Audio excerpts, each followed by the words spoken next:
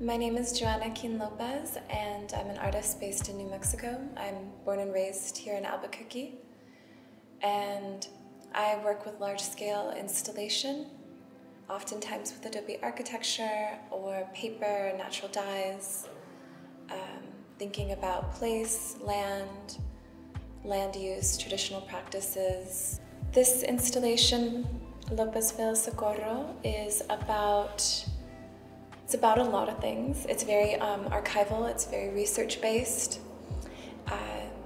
It is mainly about where my family comes from on my father's side.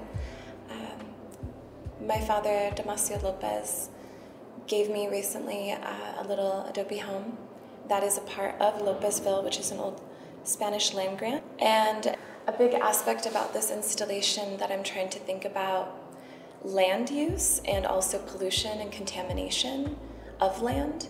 So my father, Damasio, worked as an activist against depleted uranium most of his life, and there are documents that I have that are a part of this installation that talk about the depleted uranium ballistics investigation testing that happened with the New Mexico Institute of Mining and Technology, mainly from what I have from the 70s and 80s.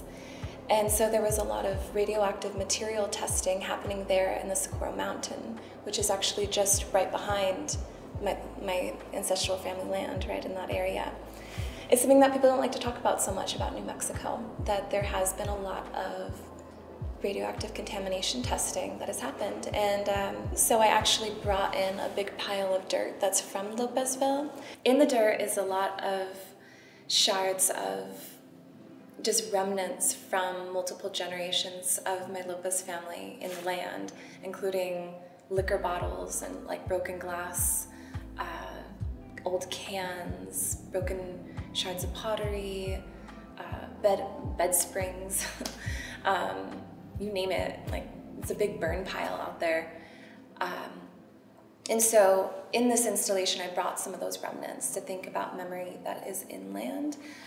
So including barbed wire or different even plants that are from out there, like hedionthia, which is creosote, which is also a medicinal plant that treats a lot of things, as well as toxins, getting toxins out of your body, which is really interesting that it grows so prevalently in that area.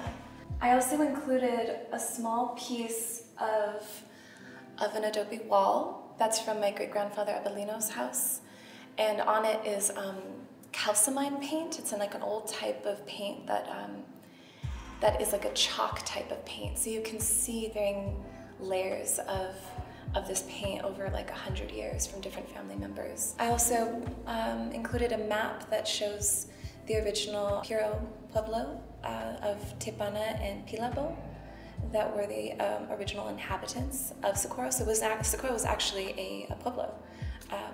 I wanted to also bring in the importance of the complex cultural layers of inhabitants who have been in this area of Socorro. It's very complex. I wasn't sure how the adobes would hold up when we made them, but I figured that, you know, my great-great-grandparents had made these adobes homes from the dirt just in that area, so we just went ahead and brought them here and experimented for the first time for my life, and they make amazing adobes. These are really strong ones.